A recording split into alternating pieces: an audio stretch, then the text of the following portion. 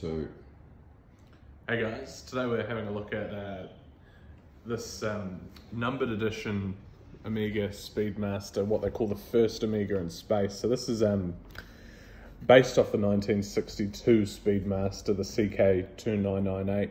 It's a little bit smaller than the Speedmaster Professional. This is a 39.7mm rather than the 42mm, which is the standard Speedmaster Professional that a lot of people will be used to.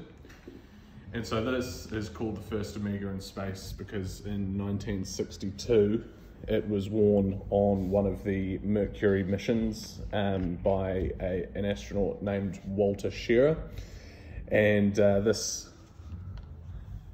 numbered edition came out in 2012 to celebrate the anniversary, and it's been subsequently discontinued. So we're very happy to have this very good condition one here in the shop and online. Thanks.